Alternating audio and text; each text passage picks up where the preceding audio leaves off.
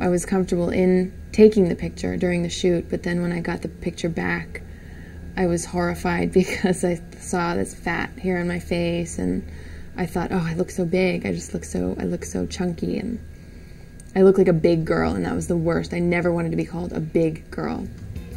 Women seem to be set up for inevitable failure by themselves and by men who so heavily value appearance without acknowledging the fact that everyone ages. Barbie dolls. Okay, when I was little, I used to be even jealous that they were so perfect then. So I used to have them totally naked, and I would tie string around their neck, and there was a stream that ran down our street. And I used to drag them up and down the street saying that they were swimming, and then when I lifted them back up, the street had shaved their boobs off.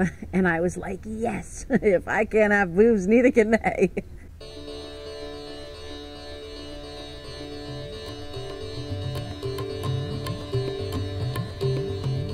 So began my journey to find out if I was alone.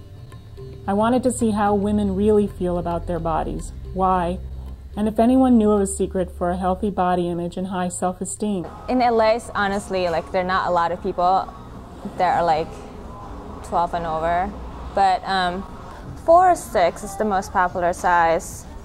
Yeah. Most people don't realize that size 14 is the #1 dress size in America, that 80% of American women are size 14, not size 6 and 8. The plus size clothing sales reached $23 billion last year, and it's up 20% since 1994. I figured out that if I've been doing my hair and makeup for an hour a day, 5 days a week since I was 16, now at 40, I've spent almost a year and a half of my life putting on makeup and doing my hair.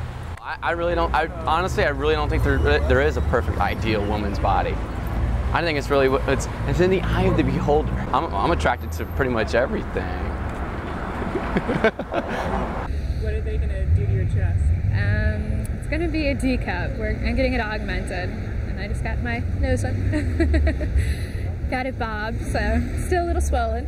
It's kind of senseless. I mean, it's good to look good, and it's good to have a nice body, but that's not the point in life, to do your work your entire life to look absolutely perfect and great and wonderful. The point in life is to go out and have fun.